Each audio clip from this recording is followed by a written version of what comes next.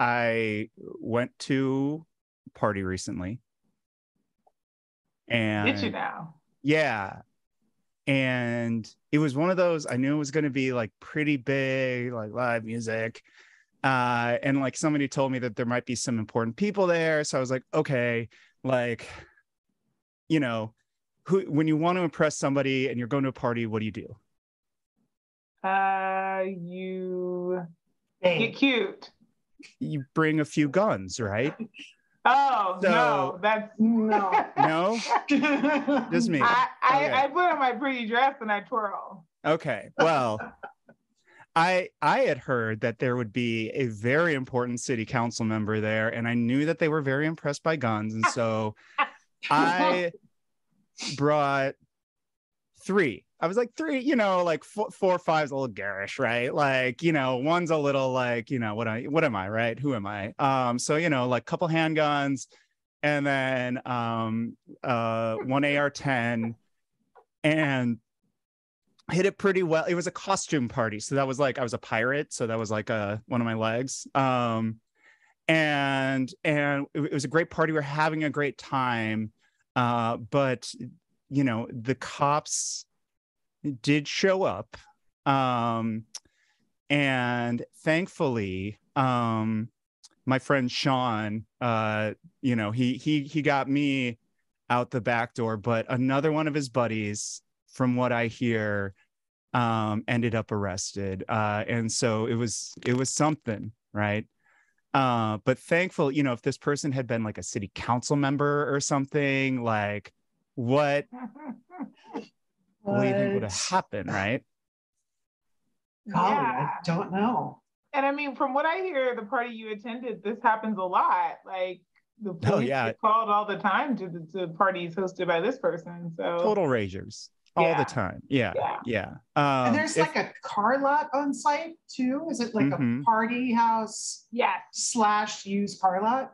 Yeah. But the used cars are not like up to par. Like this is standard used car salesman kind of thing. So it's more of an elephant graveyard of cars. Yeah. Exactly. Got it.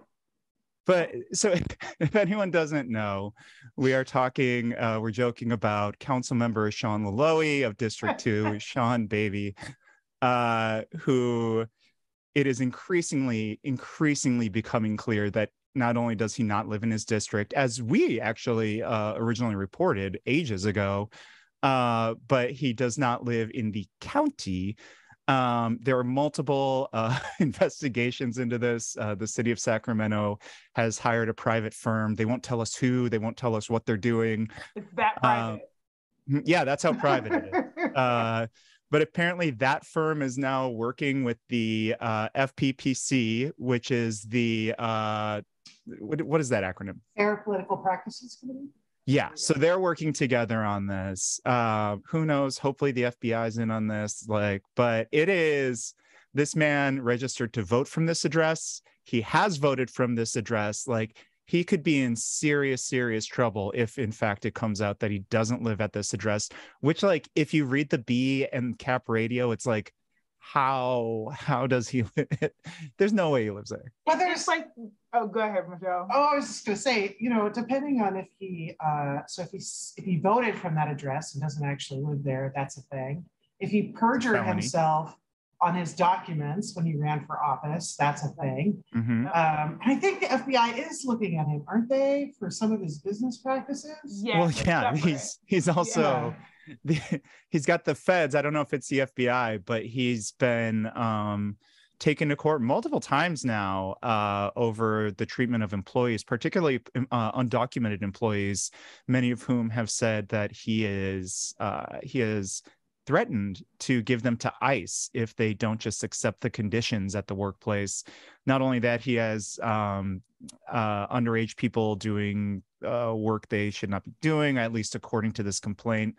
What I was talking about was there were apparently like 9 police calls from his current address since he bought the house. He said there was only 1 that he was aware of, and he pretended that he was there when this happened, but then there's no mention of him in the police report, which seems odd because like the police usually would mention the, presence of a sitting council member when they showed up to a house. You think he accused the cops of lying? I love it, of lying on 8 police reports.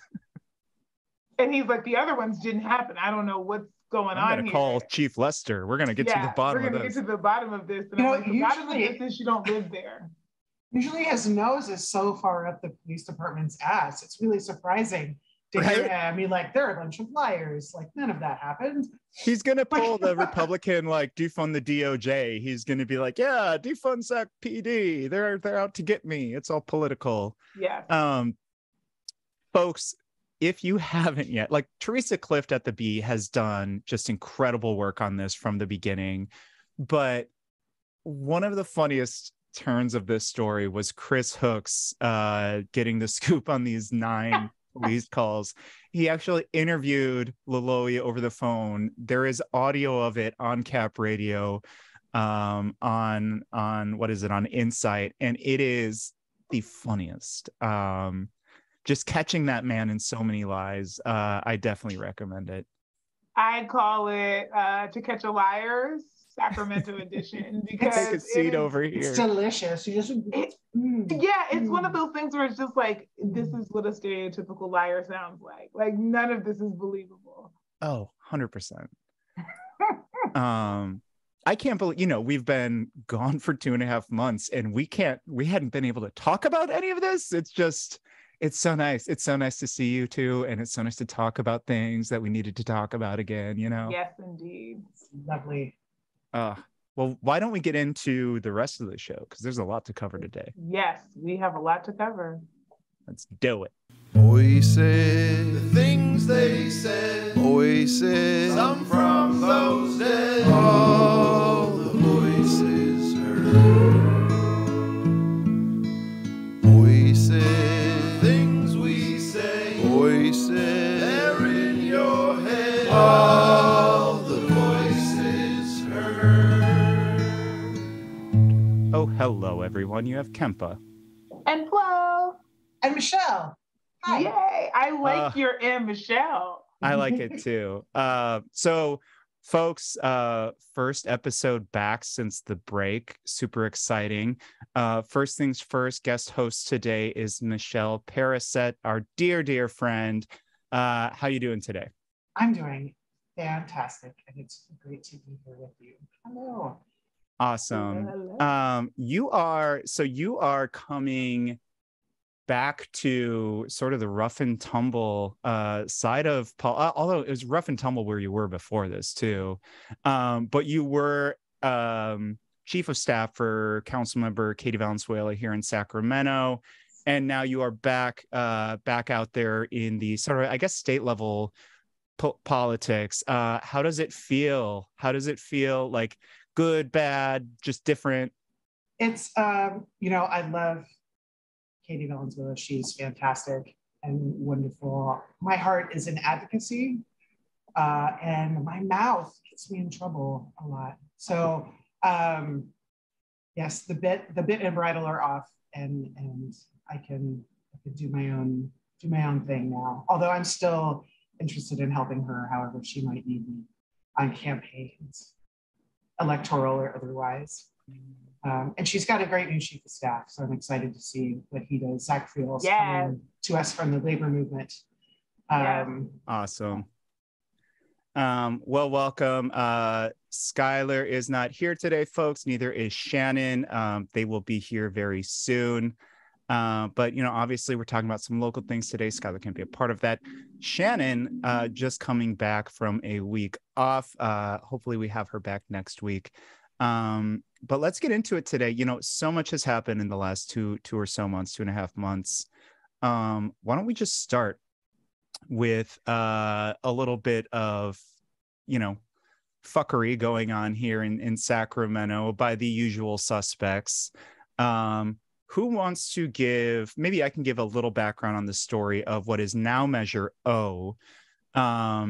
What is this called again, this measure? That is a great question. What is the official name? Yes, official name. Thanks for hitting us with the hard questions, Dave. I Oh mean, my gosh. our good friend Howard from the Sacramento area congregations together likes to call it the Homeless Removal Act, which I think is much more accurate than whatever the hell they're calling it. Yeah. The but Emergency Shelter and Enforcement Act of There we 2022. go. yeah, ESEA is what they originally called it, but it is now obviously measure. Oh, that's how it's going to exist on the ballot. So basically what happened was all of these very rich business folks, led by Josh Wood of Region Business, Amanda Blackwood of the Sacramento Metro Chamber, and Daniel Conway, who's kind of a local politico, used to be chief of staff for Mayor Kevin Johnson. That should tell you kind of the tenor of this guy's politics.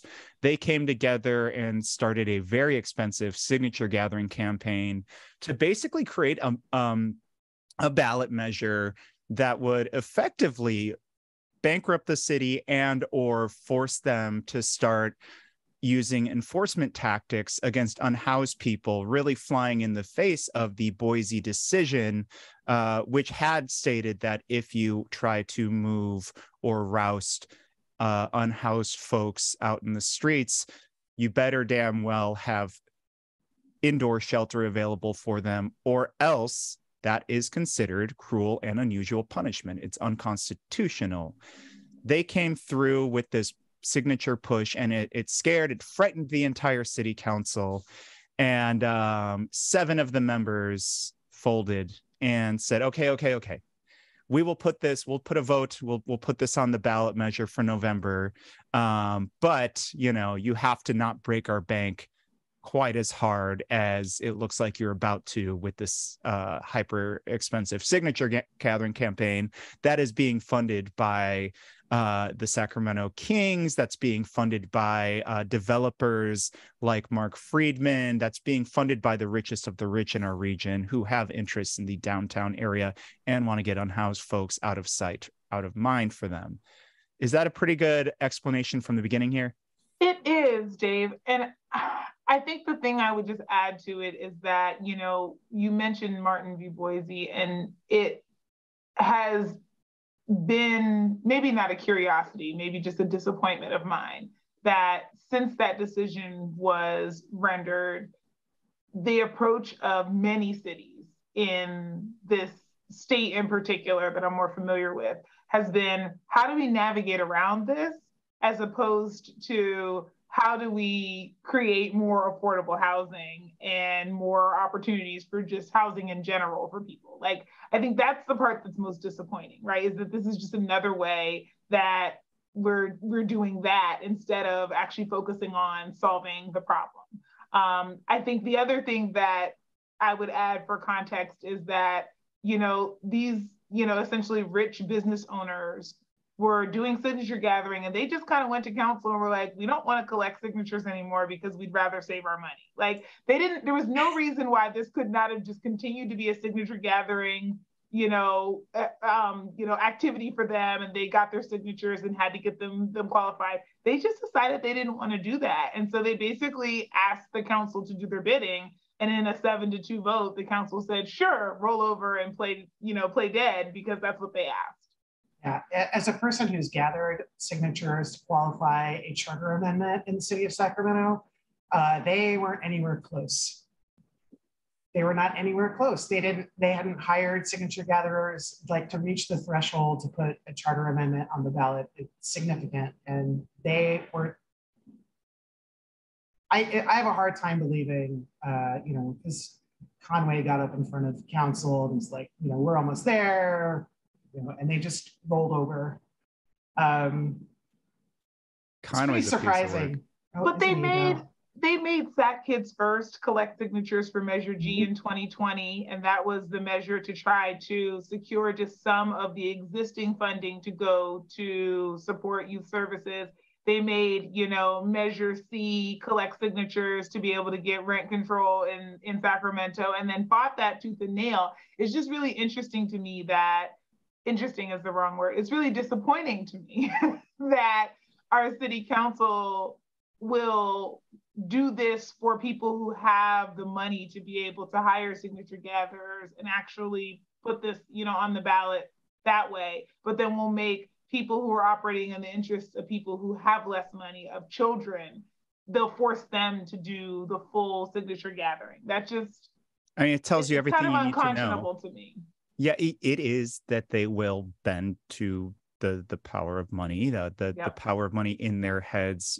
Those are the ones who make or break if they will be on council, which is why it's so important that we support potential members and city council members who refuse money from these developers, from cops, from folks like that. Can somebody get into the specifics of this measure as passed by city council? What is it? What is in it? What is, if passed, what does it do? Yeah, so it does some pretty dangerous things. Although the most recent change is that nothing goes into effect until they come up with an agreement, with a binding legal agreement with the county. So as some of you may be aware, there's always this conversation about the city versus the county. The city is obviously nested within the county, and that means that we essentially have two municipal governments that are responsible for some of our services. And so there's always this question of, is the city overstepping what it should be responsible for because the county is underperforming? And the answer to that is almost always a resounding yes. And so they are responsible for providing human services, which include things like substance use support. They're supposed to provide housing navigation services, social work services, et cetera. They're also responsible for some housing component, right? We pay taxes to both of these entities. And so the real question has been, is the county going to come to the table? And so the city council made some changes just before this went on the ballot to require a binding legal agreement between the two entities about who was going to do what and about how much money they were going to put in order for any of the provisions in this to go into effect. The challenge is we don't know what's going to be in that agreement. They also that can happen in real time as we're voting on this. Yes. There's like a 3-week time frame when you can mail in your vote. Exactly. So this could happen at any point or after. And so you will have already voted on it and not exactly know what you are binding yourself to in terms of what they're each going to agree to. In terms of the rest of the measure, it's essentially saying that people, that we're going to do sweeps, right? That it defines camping as any 4 people who are not related to each other, who are residing within like 50 feet of one another, and says, so they're saying, so they're saying they can break up camps, quote unquote. Right.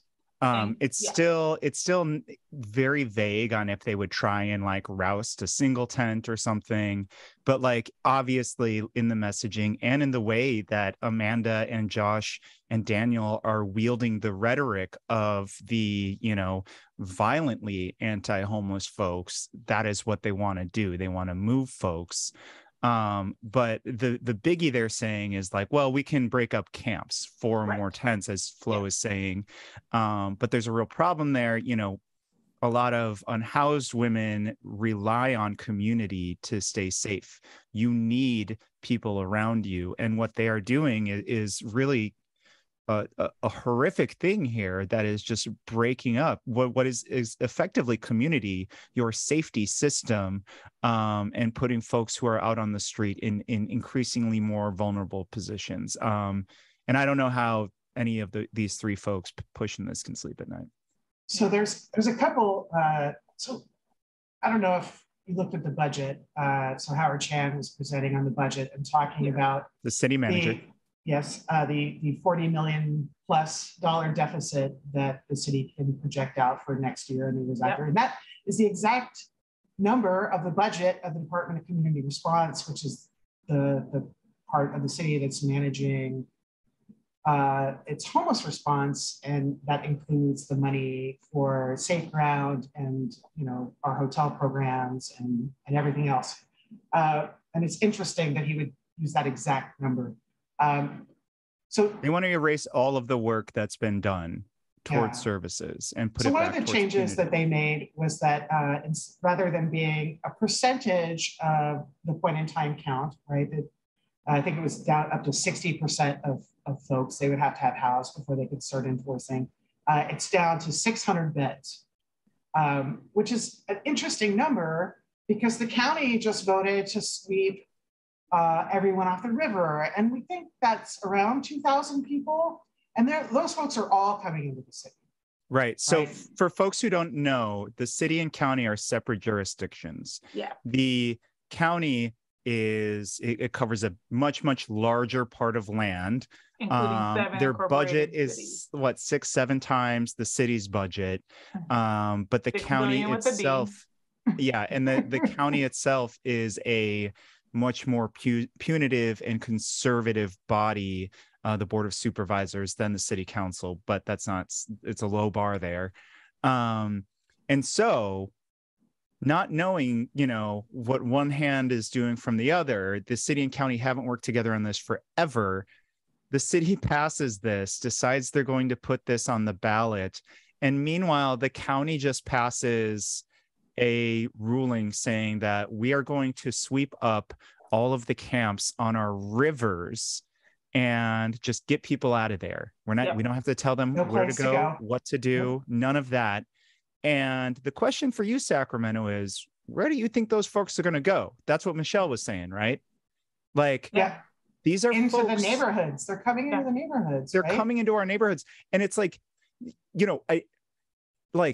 this is something that's going to impact everyone who lives in our neighborhoods, everyone who is currently living unsheltered, having to find a place to go.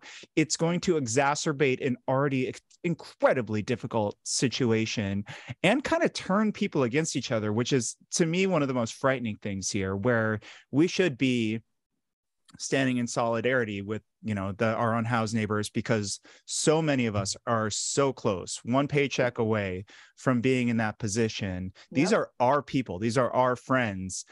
And what we should be doing is standing up against these incredibly powerful people. But what they're trying to do is exacerbate the physical situation on the ground to turn people against each other. And it's kind of terrifying to think about. And it's kind of happening exactly as they would like it to be planned. So already I could say that being in Katie's office, maybe 1 in 10 calls were people who are like, I'm really worried about my homeless siblings and we really need to find some.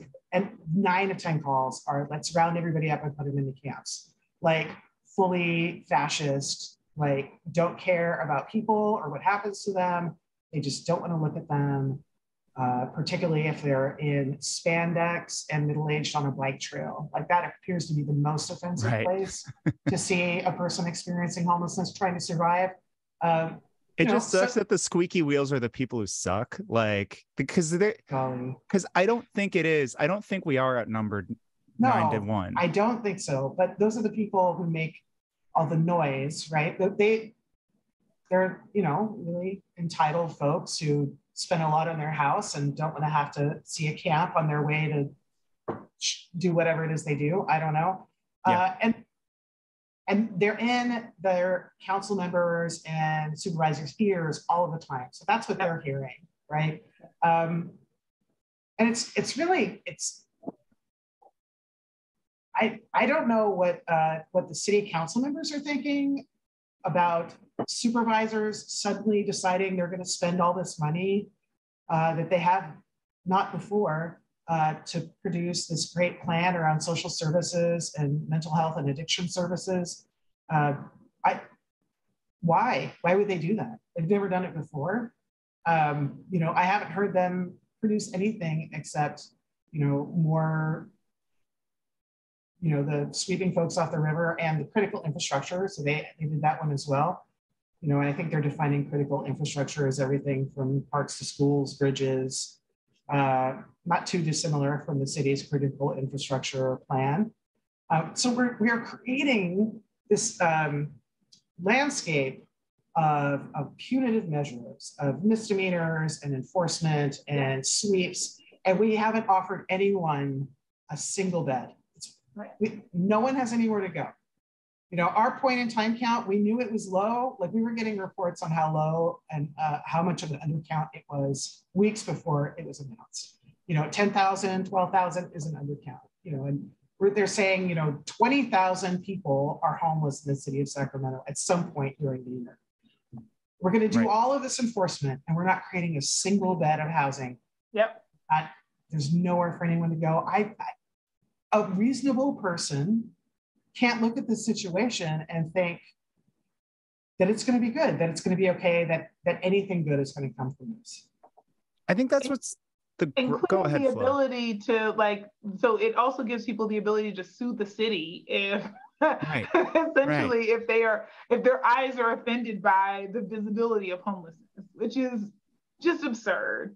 And our friend Sean Loloee, Councilmember District 2, Sean baby. I was going to say Councilmember from Granite Bay, who is interloping in District 2. Essentially said on the record last week during council meeting that all homeowners are NIMBYs, and I was like, that's not true. And to Michelle's point, maybe that's who his office is hearing from more than not, but that's not a representative sample. And as someone whose background and profession involves understanding whether or not samples are representative, I can tell you the people who call in to a council member's office do not represent any constituency except people who will call a council member's office. The asshole constituency, the John Frias Moraleses of Sacramento, right? He is the leader of this little enclave of just shitty people. What is the name of this neighborhood? McKinley Village. McKinley Village. And I don't know if you I went on Nextdoor for the first time in ages today, and I just checked out McKinley Village. It is all him posting hateful anti-homeless shit, and I'm like, oh my God. And everyone in McKinley Village being mad with him. And then I clicked where I live downtown, and I'm like, it was birds chirping and butterflies and hey, I'm making a run to the dump. Does anybody need any? These people are just cancers to their neighborhoods. And it's just, I don't know. I really do think that back to your point, Flo, that it is a minority of the Sacramento community. It's just a really loud one with a lot of money. Yeah. Yeah. So what's interesting is there's a lot of people who actually make money off of this, right? So you've got your PBIDs who are collecting millions of dollars, right? PBIDs are business, the neighborhood districts, the businesses that are sort of collecting together for political purposes. Yeah, and so there's essentially a tax. There's money that businesses and some property owners pay to their local PBID, and they're supposed to come in and provide quote unquote clean and safe environments. And one of the things PBIDs do is apply to the city for lots of grant money, to police their area, right? So they're moving people along, ostensibly connecting people with services, but they say, hey, do you want any help? And people are like, no, man, you can't give me any help. And they write reports, and then they get millions of dollars from the city. So it'll be interesting to see how they respond, if they're going to want more money to help enforce this. I wouldn't be surprised. So we have about a little over 2 months to fight this. And it's going to be a big fight, but I think we can win this. The strong mayor fight, they were grossly out, spent as well, but we still beat out the business interests. So this is winnable. The big thing is messaging, coming to people with clear eyes and clearing their eyes of the nonsense, the bullshit, the crocodile tears that Amanda's saying when she's like, there's a human rights crisis, bullshit, Metro Chamber. That's the funny thing to me. These folks trying to co-opt the language of the left in order to push forward their violent legislation. I think that that might be the grossest part of it to me.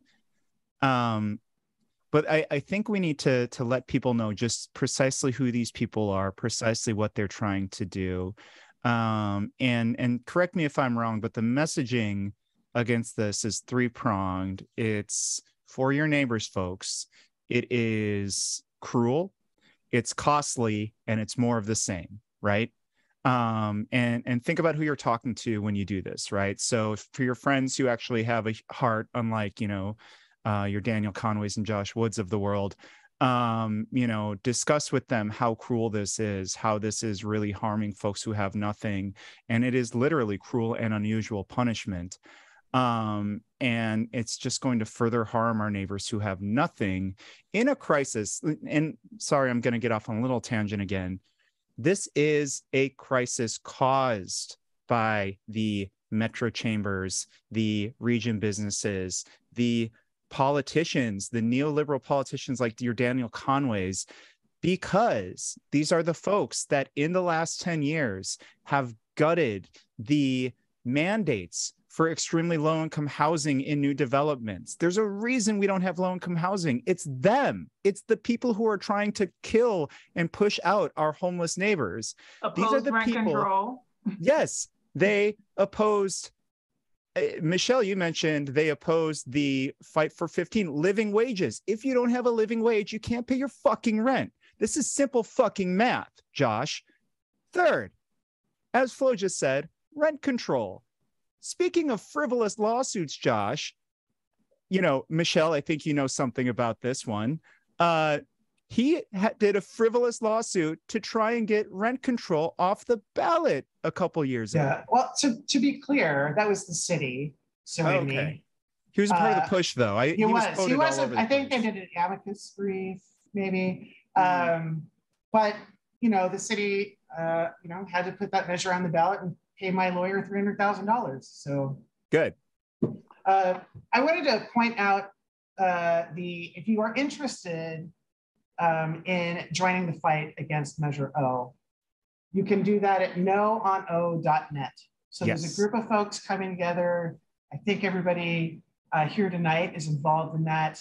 I'm really excited to see the coalition of community folks coming together. It's labor unions, the Sacramento Central Labor Council took an opposed position, and they are a strong partner to have on a fight like this. We've got, of course, the providers, right? The folks who are helping our homeless siblings survive every day outside. The Sacramento Housing Alliance, Liz Fish's Organized Sacramento, Sacramento Act, area congregations together. I mean, this is faith, labor, and community groups, who are opposed to this. And we need to kill this and then move on to real solutions, which are housing. Did you mention the ACLU, the American Civil Liberties? The ACLU. Like literally the biggest human rights organizations in our nation are saying this is cruel and this is disgusting and we need to fight it. So definitely go to that site, folks. Again, that's noono.net. And if you want to volunteer, reach out at noonmeasureo@gmail.com. It's gonna be a fight. We need everybody, all hands on deck. Flo, were you about to say something? I was just going to say, we kind of alluded to it, but didn't quite mention that there was actually a lawsuit that was filed to keep this off the ballot because of Martin v. Boise. And the judge basically ruled that there are some pretty significant issues with it, but that they can be taken up after, the election, essentially, and that they didn't want to be kind of in the position of taking it off of the ballot. So I don't want anybody to think that that was like tacit approval of the measure. Yeah, it was more so not at all. Usually courts say, do the vote, we'll discuss if it's legal or not after. Right. So when we filed the lawsuit, we were hoping that they would see that it was unconstitutional on its face. Not only was it a violation of Martin v. Boise, but telling people that they can't gather in groups of 4 or more, that's blatantly unconstitutional. Right. There's a few things in here that are challengeable, and I appreciate, them wanting to err on the side of caution and let folks vote. I've been a beneficiary of that, except that people didn't put this on a ballot. Some very wealthy business interests did. Right. So we'll see what happens. Exactly. And just again, folks, like the votes in early November, we'll have weeks and weeks to vote by mail in October. And just to drive home the final two, like I said, it's cruel. I think we discussed that very well today. It's costly. I think the city could spend up to $5 million per year on these sweeps according to the measure verbiage, plus whatever lawsuits are brought against them by rich assholes that we know like to bring lawsuits against the city. And we know there will be lawsuits, because why write it into the measure if Precisely. you're not planning on using that enforcement mechanism, right? Yeah. So tell your neighbors who maybe, are a little more concerned about like, hey, what are my tax dollars doing? Your tax dollars are basically getting wasted on lawsuits against the city for a non-solution. And that brings me to the next thing, which is it's more of the same. It's more pushing people around that we have seen for years and years doesn't work. It's not going to work. People will not stop existing if you roust them from a camp, right? So the biggie is, as we've all said, it's social housing, it's public housing. We need to build it on a grand scale. And you know who's not going to fight that? Your Josh Woods, your Amanda Blackwoods, your Daniel Conways, because they represent the rich folks whose property values will go down if we actually have affordable housing for people. So the people need to come together on this, and we need to fight against this. Anything else? Oh, one last thing. Yes. If you are looking for someone to come to your organization and speak on this issue, again, noano.net, and we can get folks out to explain to your neighborhood association or whatever group you're working with our position. We're really looking forward to debates. We're going to crush them. I love debating Josh Wood. I remember when we were debating on the Fight for 15. I did not debate him personally, but we were there for this one. It was just lovely. You'll love to see it. I love to see it. What I love about Josh Wood is the time that he put a guy on TV claiming to be a renter in the city who didn't want rent control, and the guy did not even live in the city. And I believe the guy might have been a homeowner too. This is the kind of politics we're working with here. So let's do it. And keep in mind, like, they can say anything. That's the thing about political speech in our country. Like, they can say all of the lies that they want and will. They're going to use their human rights language that they're going to, rob from the left. But it's not, they don't care about anyone's rights. They want people to go away and disappear. So I think we need to keep them honest. Yeah, we do. And we need to, I think by the end of this, I think we're going to beat this in court no matter what, even if this does passes. But I think we need people need to associate their names with this cruelty. That's really my mission by the end of this. And I think we'll win. Okay, anything else? Should we move on to the next thing? Yeah, sure. Flo, I know you wanted to talk about both of our favorite topics today.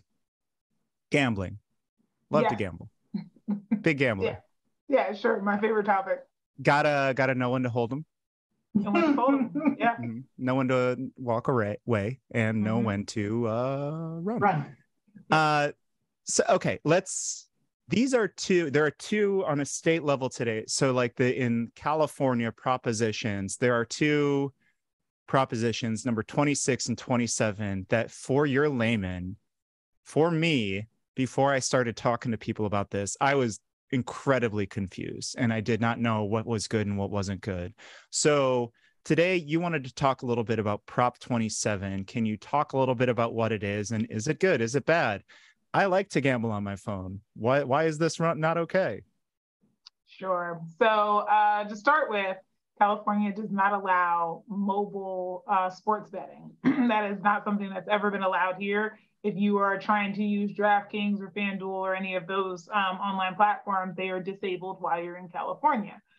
And so that is something that obviously people who like to make money from these companies have not been happy about and would like to change. And so that's essentially what Prop 27 is asking the voters is, do you want to allow mobile sports betting? There will be some provisions. You have to be over 21 to do it. You can't bet on elections or high school games and things like that.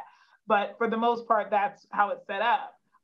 And knowing that that might be a controversial question for reasons we can talk about in a moment, they said, what's a hot topic issue that we can throw in the pot so that people will go, oh, yay, we're going to fund a good. And the good they chose is homelessness. Oh, so yeah, we were just talking about this. I don't want homelessness either. Yes, they said, we'll take the money and we will just throw it into pot related to homelessness and mental health. And we'll say, yay, we did a good for California. Oh, yeah, this is starting to sound real good to me, huh? Yeah, right. That's what they were hoping.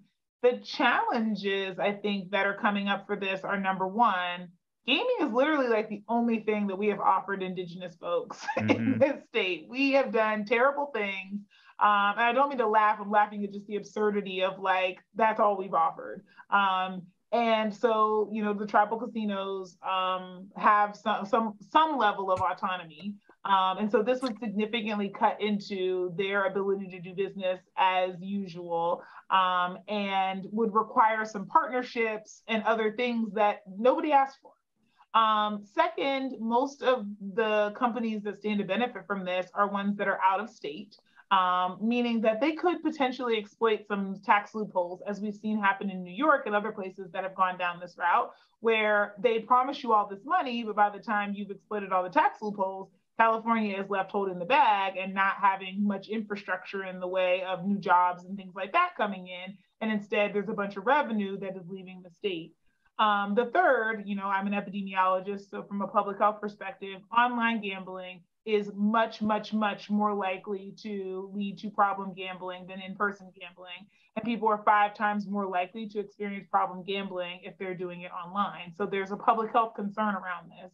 And especially the link between, you know, this exploitation, we've seen it happen with the lottery, and exploiting people with fewer means, allowing them to be able to rack up significant debt and lose resources. And this is a real public health problem. It is addiction and it is challenging. You know, first flow came from my menthol cigarettes, and I did not speak. For I didn't that often smoke menthol cigarettes. Then I'm sorry. I keep coming for all the good vices, right? You're like, oh, gambling's bad. Like, come on, man. Like, give me something. Online gambling in particular. Okay.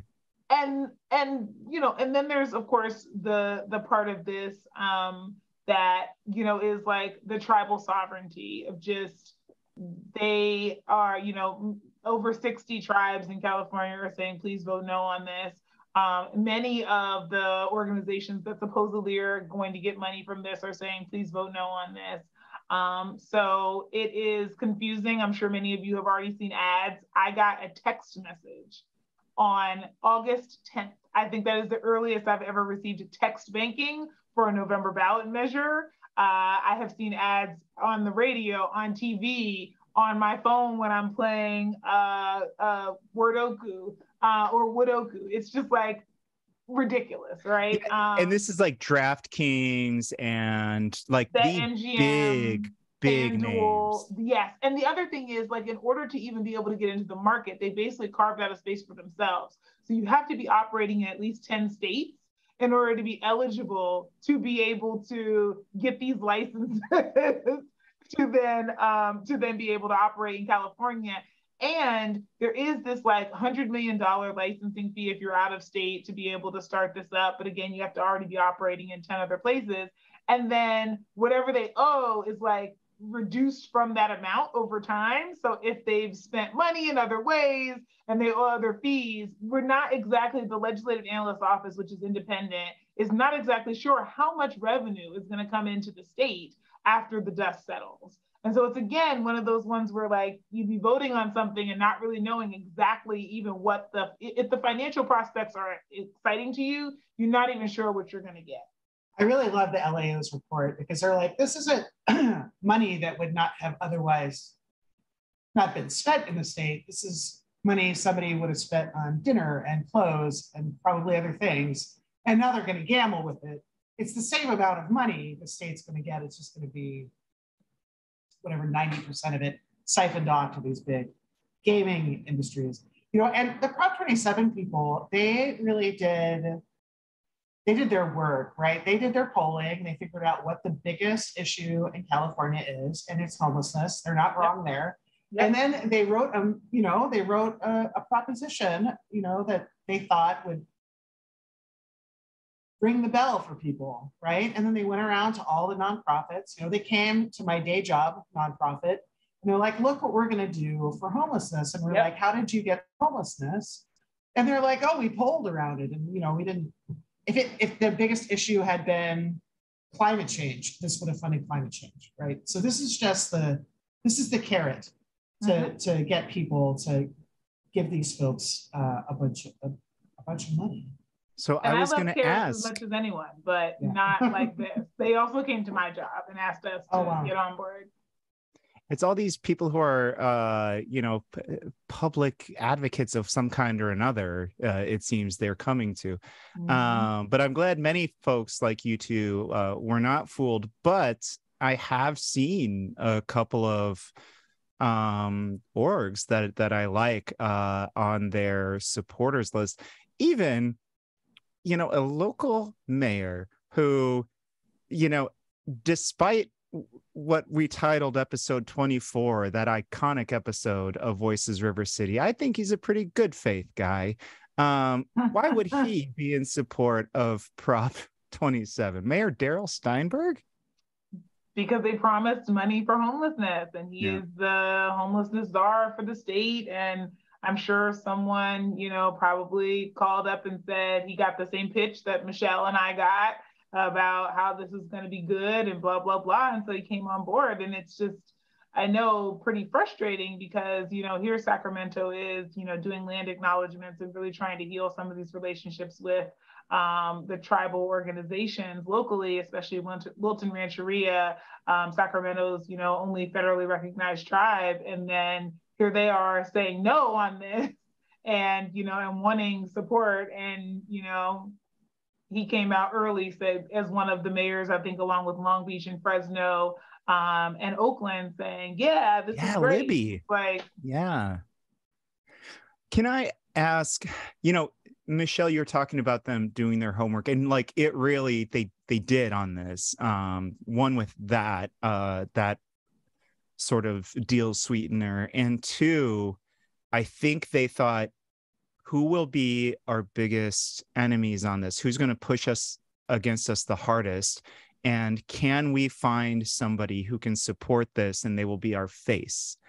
And they, you go to their website and it's these very small tribes. They got, I believe, 3 tribes to support this, whereas most tribes throughout the state of California do not. I don't know, like, either of you, like, what are some thoughts on that? Like, that to me was just like, oh, whoa, wow. Yeah, so I'm looking for the numbers here in the LAO's report, but there's some, let me see. The California's compacts with 79 tribes in 66 casinos in 28 counties. And those tribes pay out of their revenue to those tribes that don't have gaming. They already do that, right?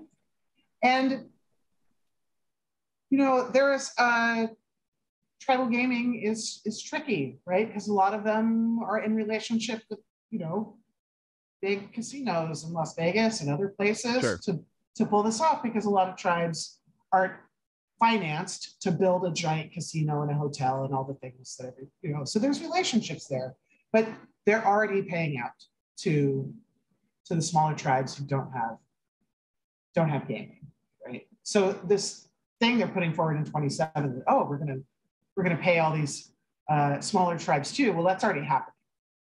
Right? And Flo, I think you have like a great point. Like, this is the thing. Like, this is the thing we gave tribes. And like, okay, well, you can have this one thing. We're going to give you a monopoly on this thing. It doesn't come close to addressing hundreds of years of bullshit. But I hope that people will look at this and see that, like, there's no way we can take this from them. Like, we can't do that. That is just unacceptable. Yeah. It just feels like ongoing slaps in the face to a community that has experienced genocide and, erasure and just, subjugation in so many different ways. And to try to undercut them in this way just feels especially cruel. Yeah. Any more thoughts on Prop 27 other than this is horrible and no on it? No. Well, do I even want to ask you this, Flo? Like, don't say anything if you all are coming out against Prop 26, because I want to be able to gamble a little on sports on occasion. I'm tired of driving to Tahoe. We are not. I'm not sure what the Sacramento Sister Circle voter guide is going to say on Prop 26. Okay. But Public Health Advocates has taken a neutral position on Prop 26, in part because we do have obvious concerns about gambling as a public health issue, but we also, as part of our deep moral fiber, really believe in the sovereignty of tribes and really want to be, strong supporters and allies. And so we have decided just to take a neutral position on it and to encourage people to think about it for themselves. And make decisions for themselves on that one. So I will likely be voting yes on 26 personally, just because I think that's where my heart goes. Yeah, I'm bummed that I can't bet on elections. I mean, because really, because we do bet on elections, right? We do bet on elections all the time, right? Yeah, but I'll probably support 26. What is that elections betting site? Oh God. Is there one? Oh my gosh. Yeah.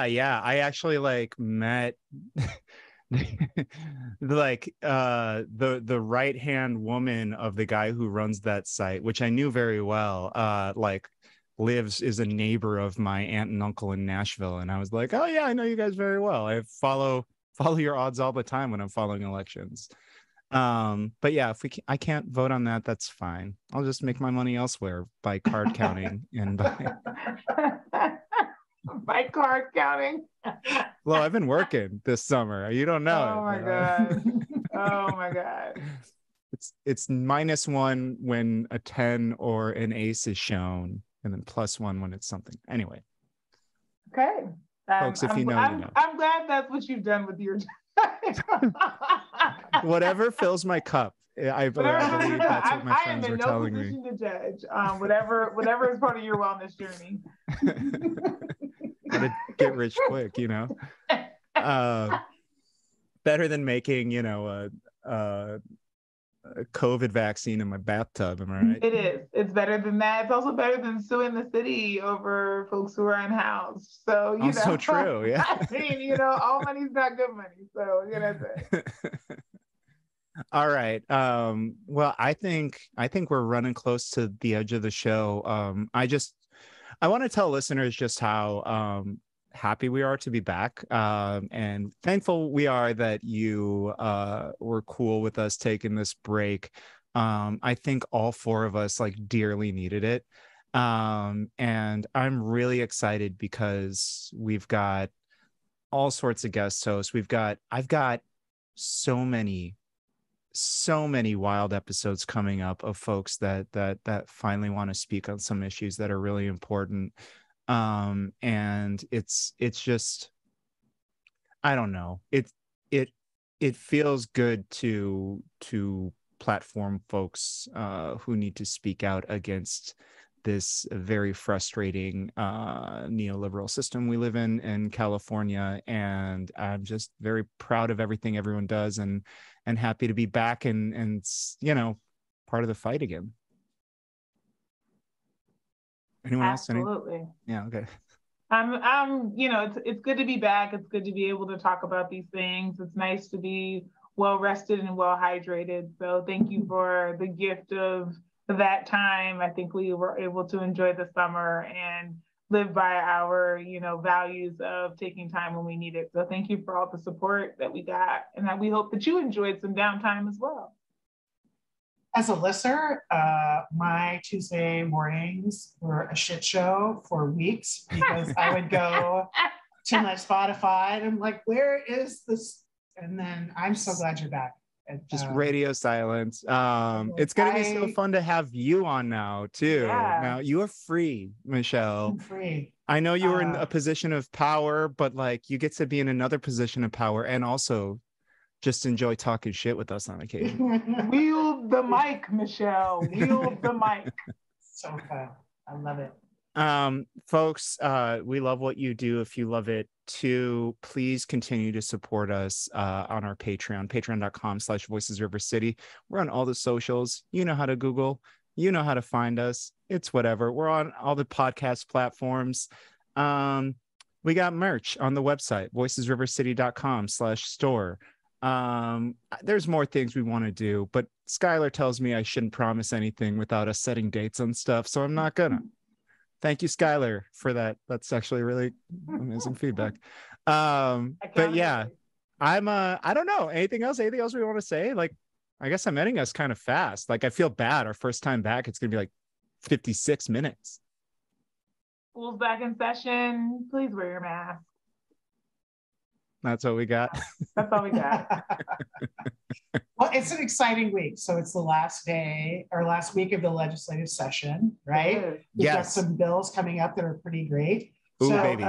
AB, I believe it's 257. So that's the bill that creates a council for fast food workers at the state level. Yes. And that just made it out of the legislature, right? It passed out of the Senate today. And I think I've heard. Where's our boy Gav on it? Where is he? I've heard that Gavin's going to sign it. That's the scuttlebutt. And that would be huge, right? That's like, that'll be huge because it's the fast food workers who really thought Gavin hated 15, workers. Right? Sorry. Well, I got to be nice for a week. Sorry. Yeah. Well, he's got a whole month, to sign or veto. That's true. Yeah. So, but there's a bunch of other bills, and I would love to come tell you all about them. Yes, we need to do an end of session review. Yes, there's going to be some really good stuff. Some exciting things. Folks, without letting, giving any details, fingers and toes crossed on this, on a few of these here. Yeah. But yeah, what a wonderful day to be back. And yeah, why don't we just end it? I'm going to go, you know what I'm going to do? I'm going to go hang out with somebody with the tenants union. Those wonderful people. Yes. Very exciting. Yeah. So shall we call it? Yeah, we shall. All right. I'm gonna go lay naked in my backyard. That's word. Almost as cool as what I'm doing, but yeah. It's my new self-care thing.